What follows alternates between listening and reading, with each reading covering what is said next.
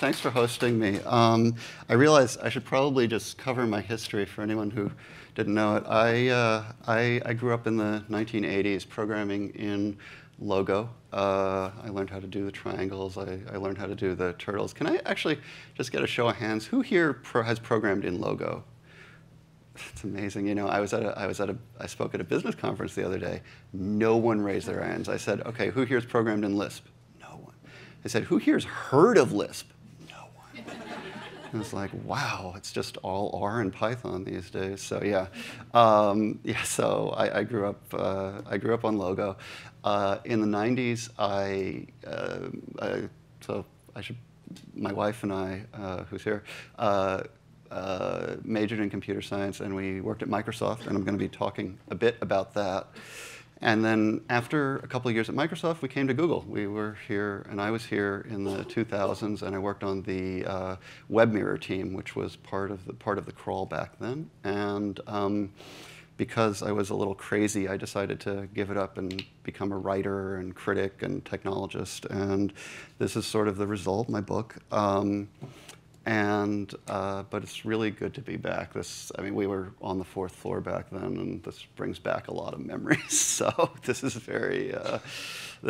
has a special meaning for me. So I was going to read a couple sections that hopefully are relevant to more computer-oriented people.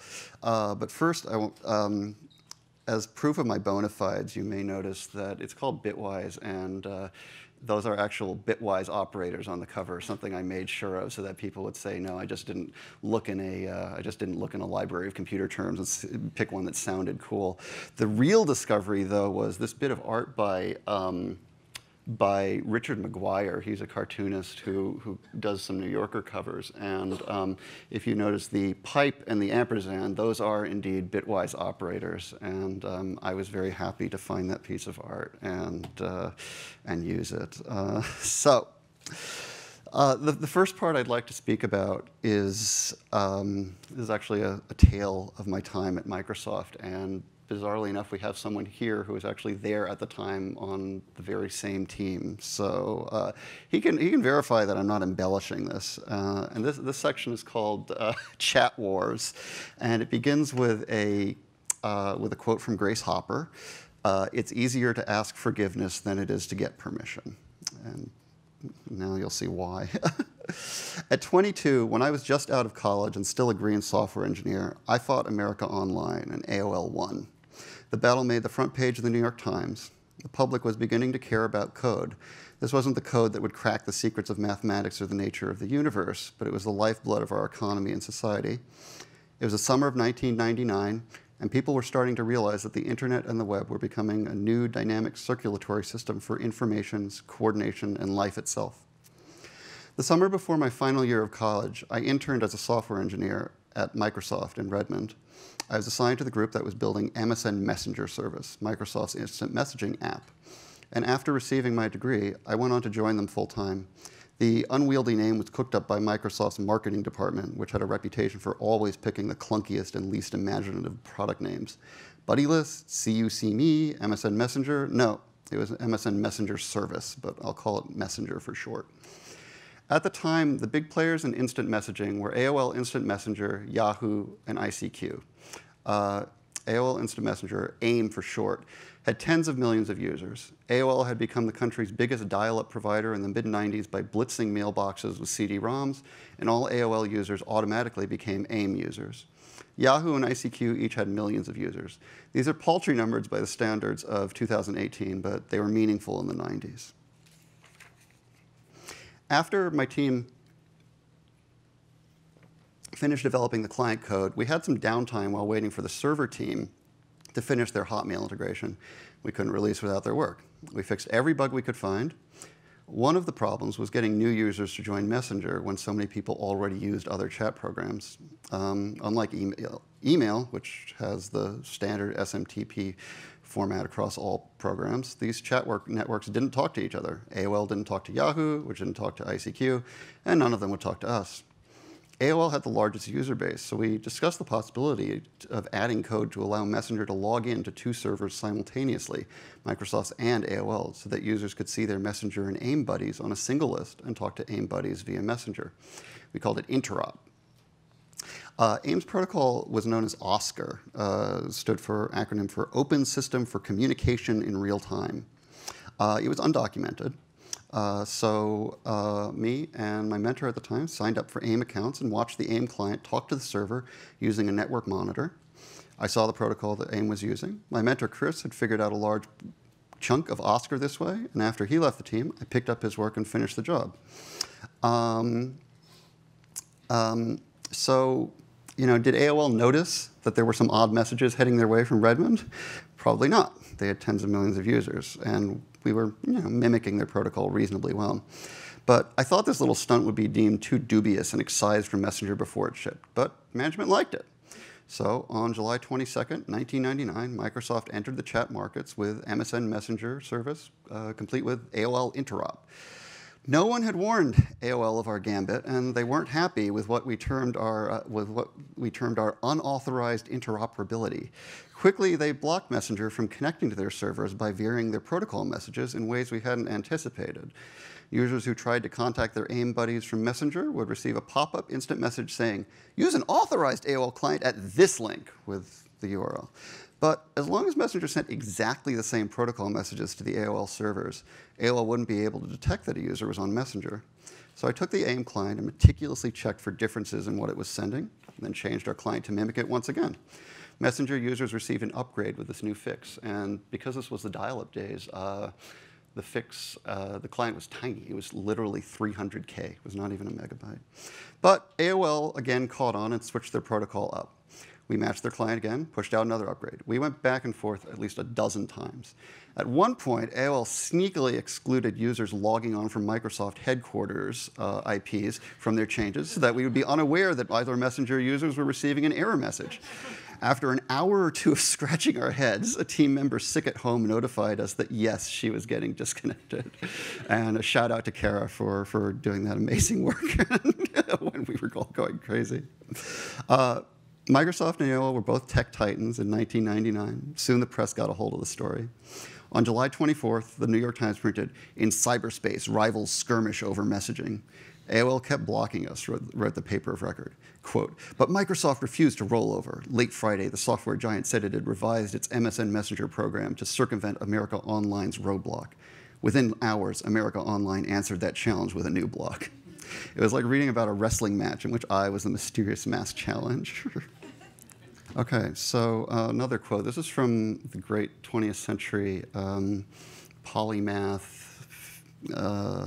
Jacob Bronowski. "Progress is the exploration of our own error." And I think anyone who's been a software engineer sure knows that.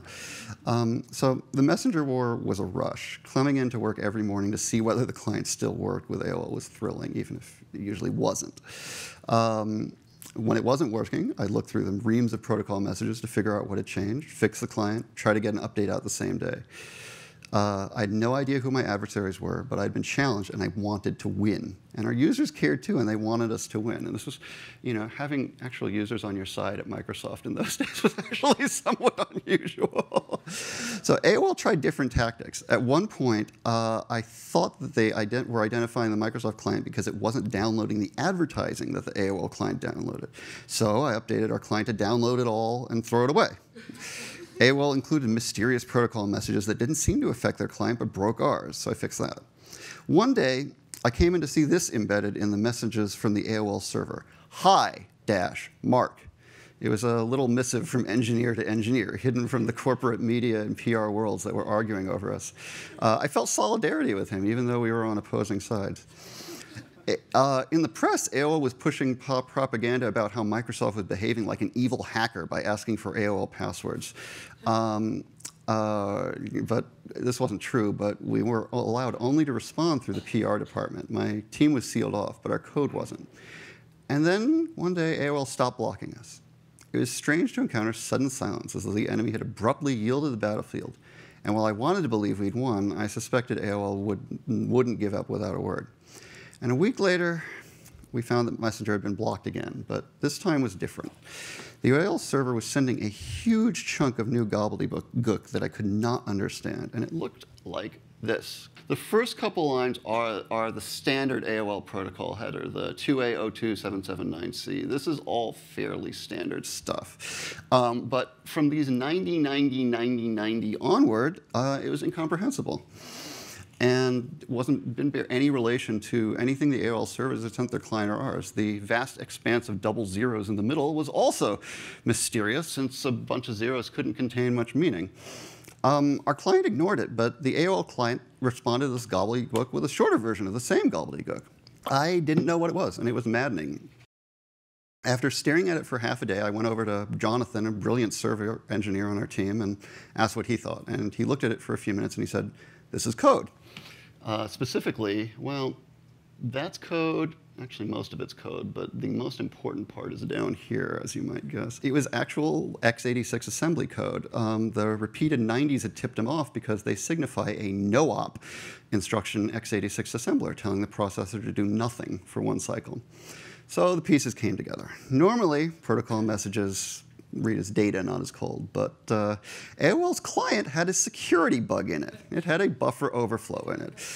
And actually, let me ask, how many people know what a buffer overflow is? I'm going to skip over. Oh, everyone. We're going to skip over that. Actually, for all the viewers in TV land, it basically means that they don't, is that you can run over the edge of an assigned spot in memory and overwrite the program code with whatever you want. So they were overwriting it with x86 assembler, and they were controlling the function of the AOL client. It's a huge security hole, and AOL knew about this bug in their program, and now they were exploiting it. The double zeros were filling up space in the program's buffer, and once it hit the end of the buffer, it overwrote the executable code with the remainder of the protocol message. This is the new code, which caused the client to look up a particular configurable address in memory and send it back to the server. And this was tricky, and much trickier than anything they'd done so far. And it was a bit outside the realm of fair play, hacking into their own client using an unfixed security hole, a hole that our client did not possess. It was a Rommel, you magnificent bastard moment, and I was out of my depth. Someone else at Microsoft, I never found out who, told the press about the buffer overflow, figuring that if people knew that the AOL client had a huge security hole in it, AOL would be forced to patch their client and would no longer be able to exploit it. So according to the security expert Richard M. Smith, a certain Phil Bucking of Bucking Consulting sent him an email alerting him to the buffer overflow in the AOL client. "Dear Mr. Smith, I am a developer who has been working on a revolutionary new instant messaging client that should be released later this year. Because of that, I've followed with interest the battle between AOL and Microsoft and have been trying to understand exactly what AOL is doing to block Microsoft and how Microsoft is getting around the blocks. Up until very recently, it's been pretty standard stuff, but now I fear AOL has gone too far. It appears that the AIM client has a buffer overflow bug. By itself, this may not be the end of the world, as Microsoft has surely had its share." Yes, yes. But AOL is now exploiting their own buffer overflow bug to help its efforts to block MSN Instant Messenger. It's a bit ham-fisted, I think. The developer of a revolutionary new app takes sides in the Microsoft AOL war without promoting his own app. The email also includes this actual trace. This is from the email because I don't have my notes from it anymore because those were confidential, but I can still have that. And if Phil Bucking's text and his name weren't suspicious enough, he'd also sent the message from one of Microsoft's computers at a Microsoft IP. The IP address showed up in the email headers, and Microsoft's digital fingerprints were all over the email. Smith accused Microsoft of sending the email, and Microsoft fessed up. The news story that emerged covered Microsoft's attempt to badmouth AOL under a fake identity, an easier sell than explaining the buffer overflow. People on various security forums ascertained that the buffer overflow was real and inveighed further against AOL, but the press wasn't paying attention. The buffer overflow persisted into several later versions of AOL's client. AOL never admitted a thing, and the press never did understand it. So we gave up, and I licked my wounds, and I joined the server team. The larger lesson of the messenger war was that the workings of code were no longer a private matter known only to those steeped in the lore of computing. They were increasingly becoming public affairs that impacted national and even global events. And certainly coming in the wake of Cambridge Analytica, it proved more true than even when I read this. They were. The chat wars were, to me, a duel between a handful of people within two gargantuan companies, and yet they became a national news story for a brief period. Looking back, it was the first inkling I had that it wasn't just computers that were permeating all our lives, but the code itself. And yet, few grasped code's function and its impact, something that is still true today. The ultimate outcome of the conflict resulted from a buffer overflow whose existence was never agreed upon because neither reporters nor the public understood it. So sometime after I left Microsoft, I met one of the AOL engineers who'd worked against me. We had a huge laugh over it, and I complimented him on the genius of the buffer overrun exploit, even as I bemoaned my loss. It had been a great game, I said, and he agreed. We were both dumbstruck that we were still to a very small number of people who knew the real story after all of these years. So that's the buffer overflow story. I'd like the second section. Okay, if you can hold your questions to the end, I was going to read two more short segments that relate to, well, the fact that the book goes all over the place. How many of you know Dwarf Fortress, by the way? Just a couple. Okay, I'm not going to be speaking about that today, although I did think about talking about it, but I discussed that in the book because I think it's a good example of how computers can and cannot model the world. So this is a section called Truth Tellers and Liars. It begins with a Charles Sanders Peirce quote, "All that logic warrants is a hope and not a belief." So there's a type of puzzle made most famous by the logician Raymond Smullyan and by the movie Labyrinth that involves liars and truth tellers. And how many of you know these sorts of liar, truth teller, logic puzzles? Yeah, okay. So let's skip over. We'll just skip over that. I'll just give you a variant that I gave to my daughter. Let's say we've got two doors, and behind one is a huge amount of money, and behind the other is a shark. I decided that the lady or the tiger was a bit of a relic from an earlier era, so I changed it to money or shark, which I thought was very, very contemporary. Okay, so the writing on the doors. On door one, the shark is in here. Door two, both doors are lying. Well, door two must be lying because it's impossible to truthfully say that you're a liar, so door one must be true, or else door two would be telling the truth. The shark is behind door one, and the money is behind door two. I compulsively worked through hundreds of these as a kid, and I was fortunate my mother stumbled on Smulyan's book, Alice in Puzzle Land. How many of you read Alice in Puzzle Land? At least a couple. I was going to say there's got to be at least a couple. And that became my introduction to the field of Boolean logic and liar, truth teller puzzles and logical paradoxes. Smulyan's use of Lewis Carroll suited the truth teller puzzles since Carroll had been a logician himself. And some of the puzzles in these books grew extraordinarily ornate, requiring multiple levels of inference. Sometimes they didn't tell you what one or another person had said. Sometimes yes and no were replaced with nonsense words like bal and da that meant yes or no, but you didn't know which. There were even abstruse puzzles that attempted to explain Kurt Gödel's incompleteness theorem, but it was above my head at that age. But one puzzle genuinely irritated me, and this is a simplified version of it. So a man is trying to figure out which of two caskets contain a portrait. The first portrait we have, the portrait is not in here. And on the second casket, it said, exactly one of these caskets is telling the truth. So where's the portrait? Well, whether or not the second casket is telling the truth, the first casket must not be. Because it says the portrait is not in here. Either the second casket is true and the first casket is therefore false, or the second casket is false and thus the first casket must be false as well, or else the second casket would be telling the truth. In the puzzle, the man also figures the portrait is in the first casket. He opens it up and finds nothing. The portrait's in the second casket. He's utterly baffled, and so was I. And the answer seemed indisputable. It was a very simple puzzle. So here's what Smulyan wrote as an explanation. Without any information given about the truth or falsity of any of these sentences, nor any information given about the relation of their truth values, the sentences could say anything and the object could be anywhere. Good heavens, I can take any number of caskets that I please and put an object in one of them and then write any inscriptions at all on the lids, and these sentences won't convey any information.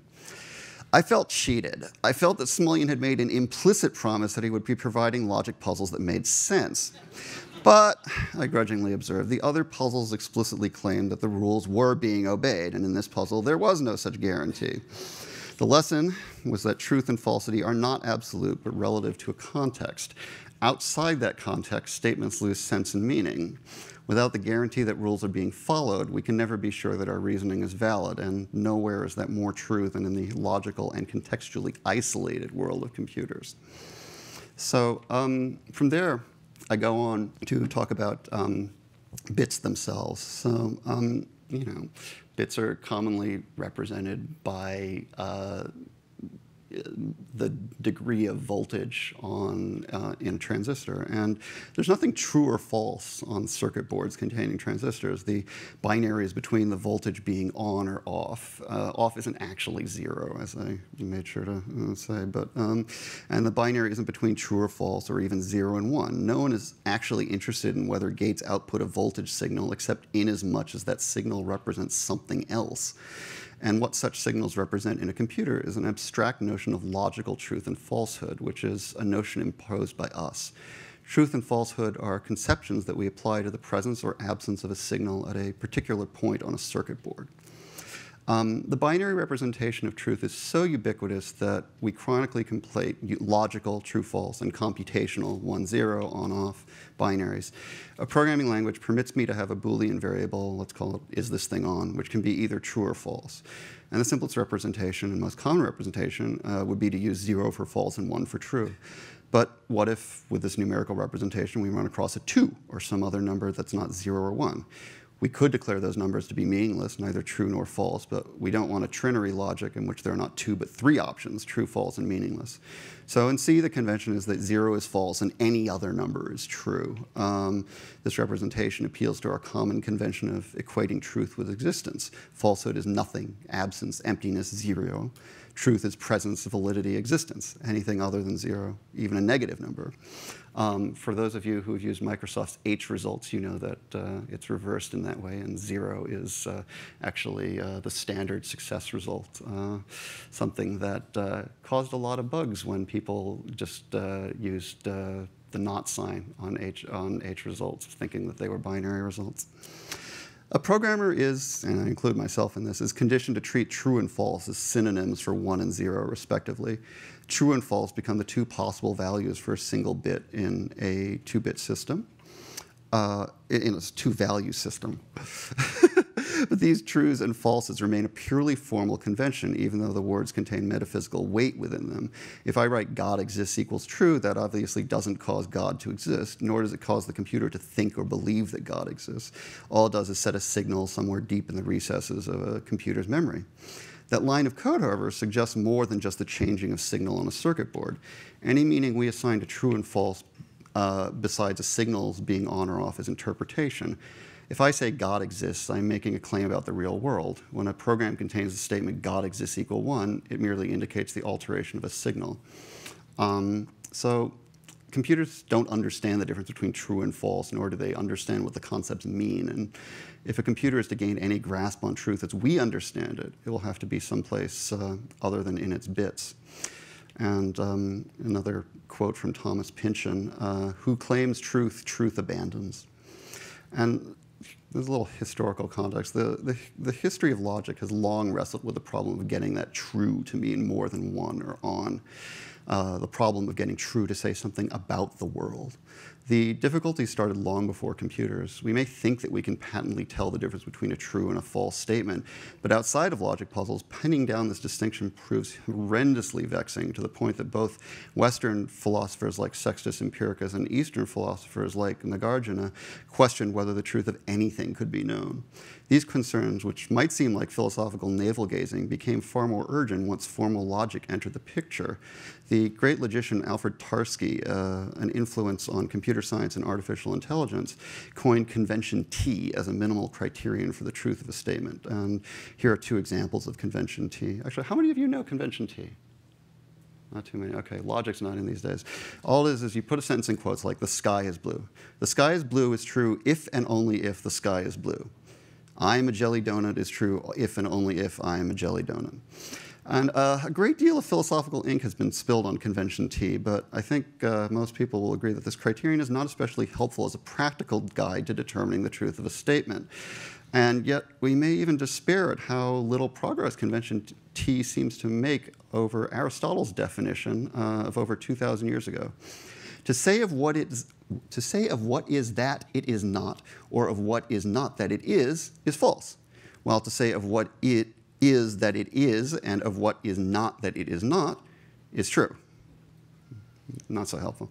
Okay, yeah, but whatever truth may be, we can conclude that in order to interact well with the world, computers must be able to distinguish between true and false in the same way as humans do. The inadequacies of logicians' attempts to collapse the difference between a logical truth and a worldly truth have been made all too clear in the computing age. The mathematician and phenomenologist Giancarlo Rota put this bluntly. Mathematicians are therefore mystified by the spectacle of philosophers pretending to re-inject philosophical sense into the language of mathematical logic. The fake philosophical terminology of mathematical logic has misled philosophers into believing that mathematical logic deals with the truth in the philosophical sense. But this is a mistake. Mathematical logic deals not with the truth, but only with the game of truth. The snobbish symbol dropping found nowadays in philosophical papers raises eyebrows among mathematicians, like someone paying his grocery bill with Monopoly money. Rota here echoes Plato's, who was one of the first to find that truth is a practical matter, a matter of action rather than of pure theoretical abstraction.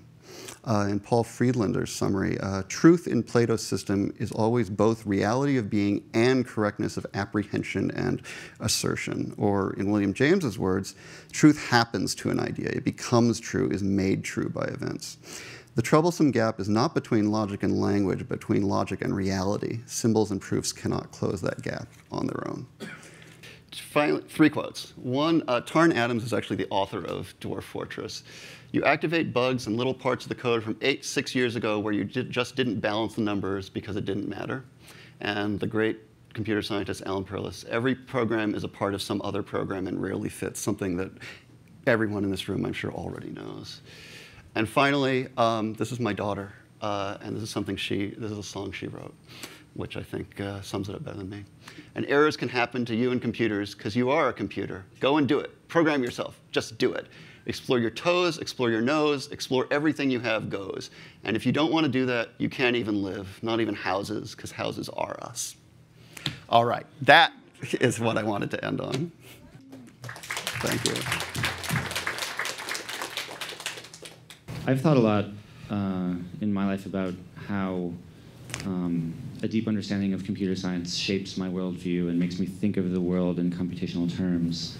And at the same time, I've thought a lot about how, kind of similarly to what you were saying, that's insufficient to kind of bridge the gap between conscious reality or reality in general and physics and math and all of that.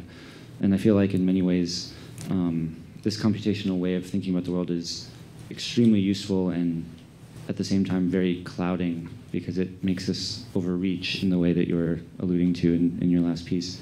I was just wondering whether you could elaborate on your thoughts on that.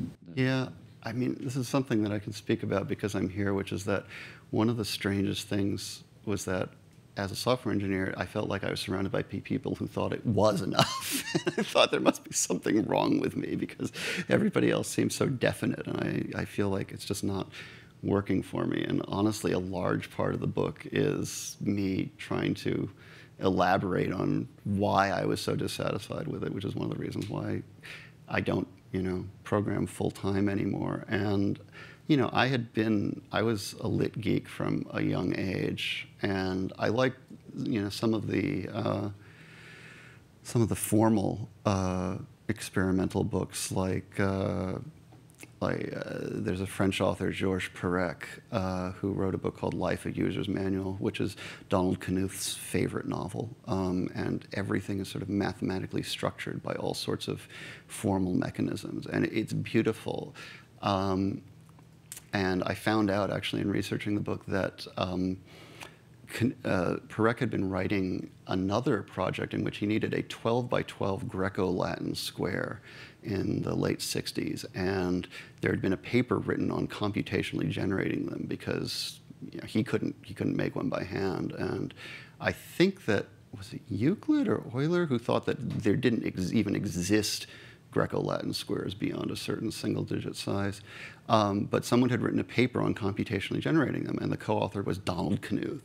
So Perec wrote to Knuth back in the days before Knuth was quite the household name that he is today, and got two 12 by 12 squares. So I loved that point of connection, and that, I think, that was one of the things that helped keep me going and thinking, okay, there is room to try to merge these two approaches, because for many years I did feel like my mind was on two parallel tracks, because I was doing some literature stuff in the background, and then this was my job, and I enjoyed it a lot, but each one I think felt incomplete, and I couldn't see how to sort of draw them together in any way. And for many years I did seem to be quite separate pieces, because a lot of the literature and philosophy I studied was resolutely non-quantitative and even non-logical.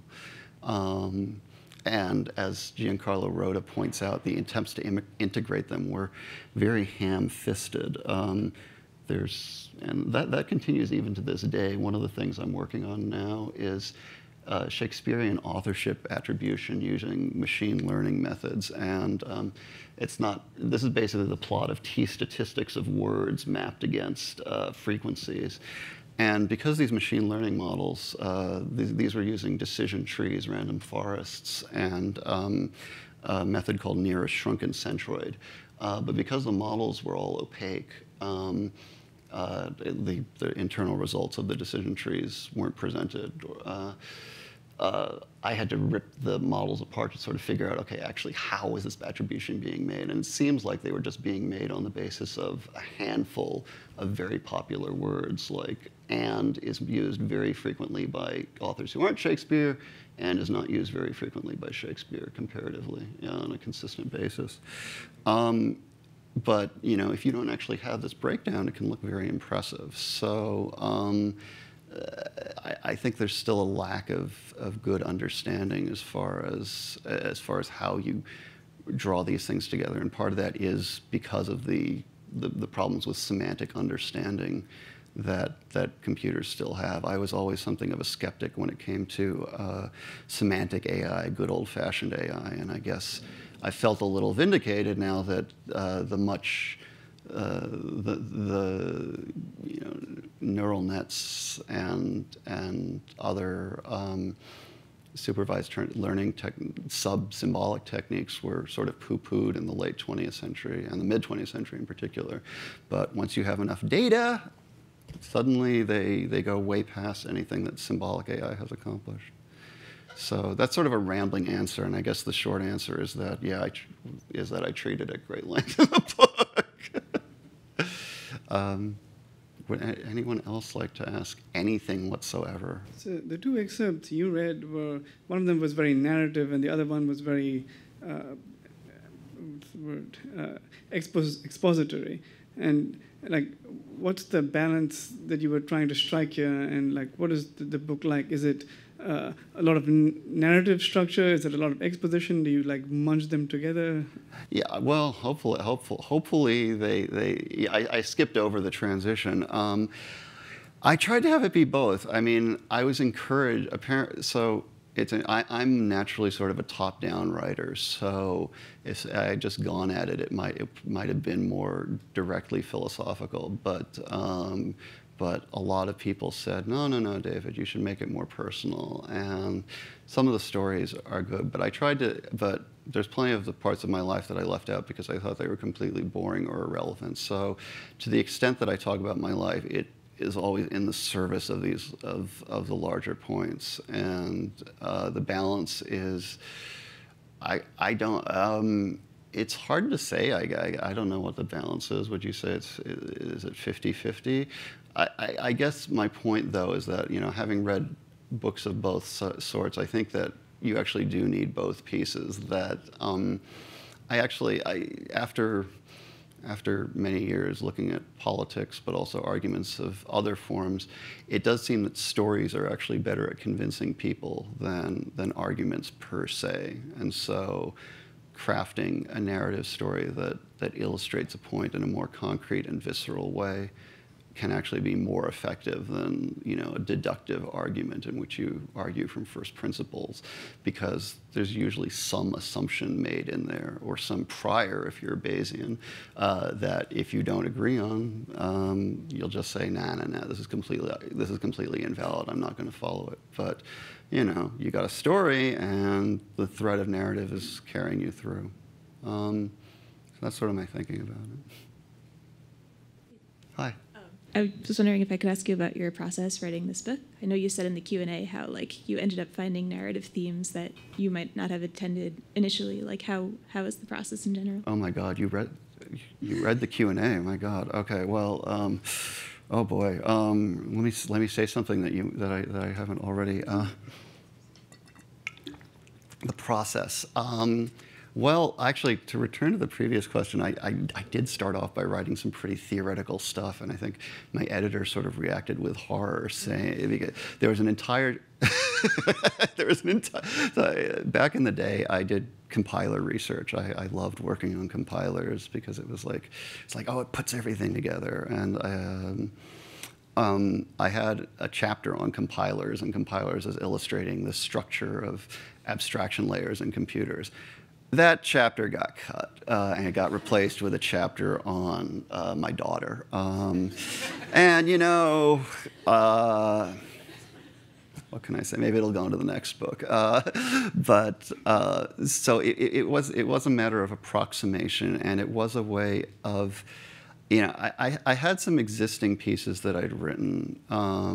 There's one in particular called The Stupidity of Computers for N+1 that I think did provide the germ for this. And what I set out wanting to do was to write something that wasn't necessarily for a technical audience, although I tried very hard to make it so that someone technical would read it and say, okay, this person speaks my language. Because whenever I'd written for various venues, I would often speak to a software engineer there, and they would say, "Oh my God, I'm so glad you're writing for us. You actually understand computers." And this happened enough that I was like, okay, there's a gap here in terms of, you know, people do not want to read another abstract critique of how the postmodern structure of computation is altering the nature of subjectivity in the postmodern age, you know, something like that.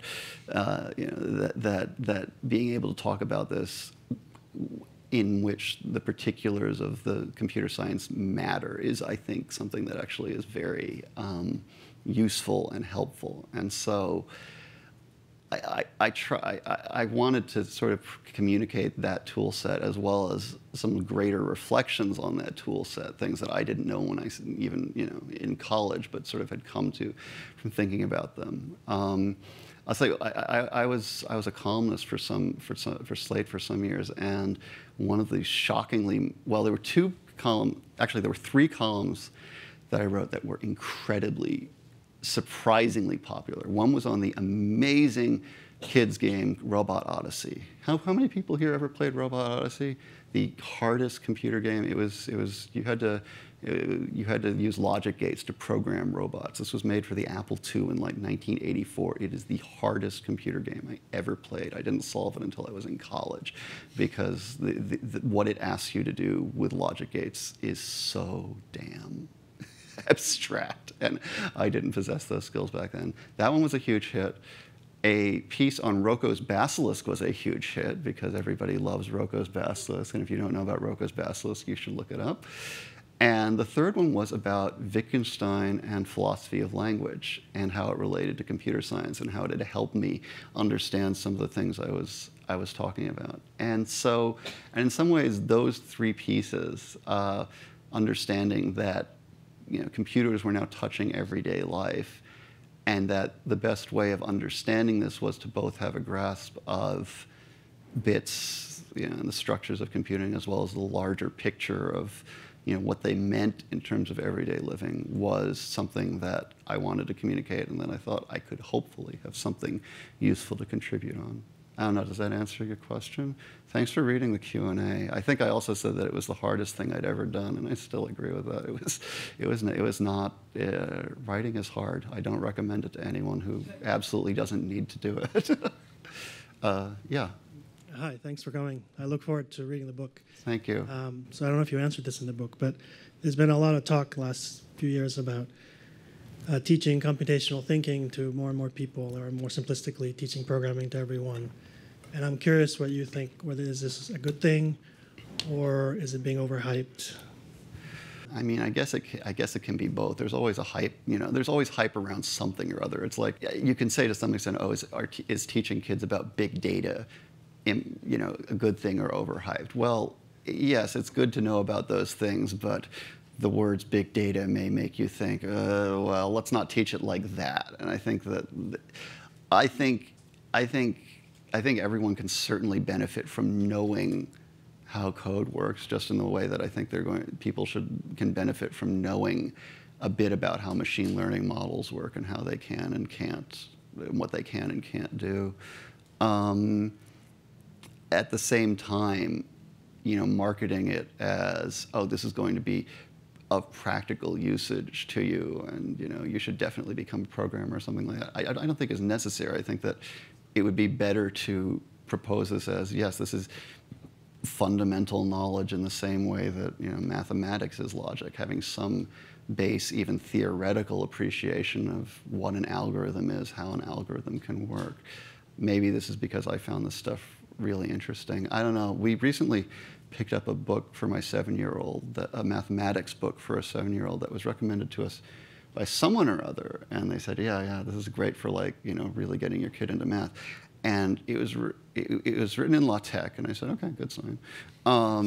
But I started reading the problem. I was like, oh my God, this group theory for 7-year-olds. I was like, this is insane. It's like, this is very impressive. But I literally, the number of kids who can absorb this level of abstraction, because it was like, okay, well, let's say you have beads on a chain that alternate between these 3 types of beads. What is the 493rd bead? It's like, for a 7-year-old? It's like, all right.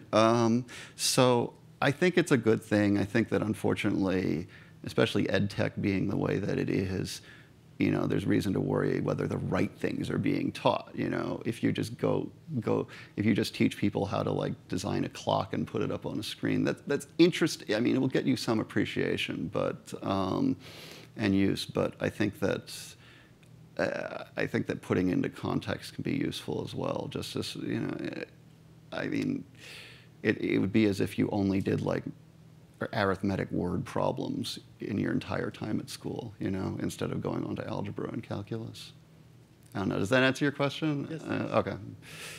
You mentioned you play a logo example before, and I wonder what do you think about this educational programming things we're going, and what would be the future of the logo or teaching? I don't know. I mean, I look at Scratch and I have such mixed feelings about it, because on the one hand, it's great to have the notion of imperative language and functional abstraction. But on the other hand, it's like, but they aren't talking about recursion. Where are the,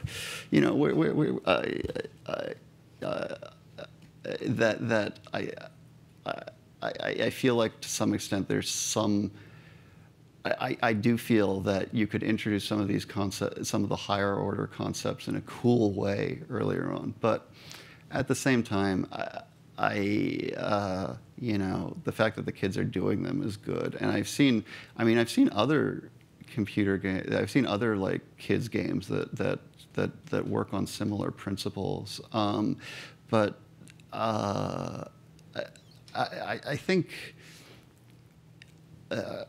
to some extent, it doesn't necessarily have to take the form of programming per se, as much as it is a certain form of algorithmic abstraction, and it doesn't necessarily require programming so much as learning the nature of how data structures and certain algorithms can fit together. And I'm saying that vaguely because I'm just thinking back to the various things I did when I was a kid that gave me an appreciation. I think truth teller and logic puzzles are great as well. And there are probably other forms of puzzles that I haven't, that I'd never have played that would be great as well. And I think that, well, we're all here at Google, but if some of us worked on trying to figure out what those are, that would be wonderful as well. There was a puzzle game I played recently called Steven's Sausage Roll. Does anyone know it? It is the hardest puzzle game I've played in many years, and I felt it training my brain quite well.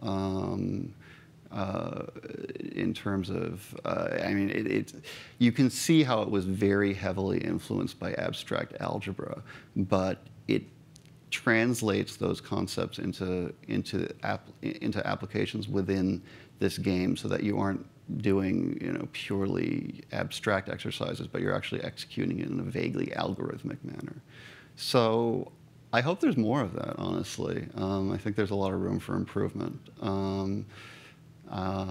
Certainly, I look at, actually it's interesting, my daughter's learning chess, and I feel like in some ways chess tutelage has been developed very well, because the levels of abstraction you treat in chess sort of go up that ladder like that, and it's because you have such an established context that it's helpful. So in some ways I would say that learning chess may actually be better for you than learning Scratch. I don't know. In chess, he really gets better. I mean, like, he beats me in chess at this point. Yeah, I mean, there's a real, I was 6 years old, and I had an Apple IIe with a monochrome monitor, but, here you can draw shapes, and that was cool enough for me. I mean, and I have a short attention span and need lots of stimulation, so I don't think that kids would hate it today. Try to replace Scratch with JavaScript and explain, like, to my son how to draw these shapes. And with JavaScript? Oh, you're just torturing him now. He didn't seem very interested, so. Sorry? He didn't seem that interested. That's because it's JavaScript. Try Python, at least, Or APL, maybe he'll like the cool little, the symbols. I don't know. Sorry. Look, if I had been introduced to JavaScript when I was 6, I probably wouldn't be a programmer. So, does someone else have a question back there? Peter, you must have a question. Sure, David. And give me a hard time. Too much weight on logic and reason? Do I what? Worry that you put too much weight on logic and reason? Didn't I just criticize it? Well, yes, but there was a lot of philosophy and logic in there. I mean, the background experience there is the discovery that winning an argument doesn't make you right. Yeah. So.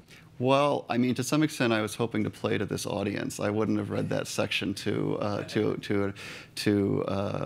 audience of lit majors, but this is presumably what folks here do all the time. And maybe software engineers have changed, but I feel that the impulse to quantify and regiment things logically is still pretty strong amongst software engineers and other sorts of engineers and scientists. And so I think it's worth exploring, and I think that the stuff I talk about still underpins a lot of arguments. I think it even, if you look at, you can see it, I guess if I were talking to an audience of statisticians, I'd probably be talking about Bayesianism and frequentists, and you could come up and ask me, do you think you place too much emphasis on statistics? And it's like, well, it's everywhere. So the world may place too much emphasis on it, but... Do you think software engineers actually believe in truth in their programs? No. I mean, what do I think software engineers believe? I think that software engineers have a tendency towards reifying contingent categories as literal and permanent. For example, these four personality tests. You know, people don't like, maybe people don't go for Myers-Briggs, but apparently we subject a lot of people to classifying people into 4 colors: green, blue, gold, and orange. Apparently most people turn out to be greens. So if this is something that we all take seriously here at Google, I would say, well, I know you don't take it seriously, Peter, but would you argue that most people take it seriously here? Can't tell. Okay, my experience was that they do. It's easy to overweight what shows up on weird mail threads, or in fact any mail thread, right? This is just from talking. What people believe. This was just talking to people. I mean, Well, I didn't read mail threads when I was back here. It seemed healthy. If this were a statistical group, we would argue about your sampling procedures, right? We could, but do you think you're putting too much emphasis on statistics? No, I think that's the only way to truth. Well, so there you go. Perhaps overweighing the logical truth in that definition. I have what I think is a very relevant question. I was wondering if you could talk about what it's like to write for and be criticized by programmers on the internet. Yeah, I mean, I'll be honest and say people were actually really nice. I think, and this is sort of reinforced that a lot of the feedback was, oh my God, finally someone who knows about coding. So I would say, if anything, I was spoiled, because I think that there's not a lot of technical knowledge on display, at least in the so-called popular press, or that I wouldn't say I've gotten a lot of flack, but in general, I think that if anything, I detected that there was a certain frustration, and I mean, this frustration is sort of getting writ large at this point, because you have a larger cultural clash, and this is something that I've seen being involved in, like, the New York writing scene, and how much resentment, or at least loathing, there is towards the Silicon Valley and tech people of all stripes. And this can extend to an ontological critique that anyone in programming must therefore be an awful, evil positivist, which, again, yeah, Peter, you're right, they aren't. But, there are lots of big names who speak for technical companies who certainly qualify more on the positivist side of things, and there's a lot of unjustified anger towards them, which I think is based in ignorance. I also think that yes, the worldview could do with some intelligent critiques rather than ignorant critiques that just cause them to double down and think that maybe we should go back to Ayn Rand because she was right after all.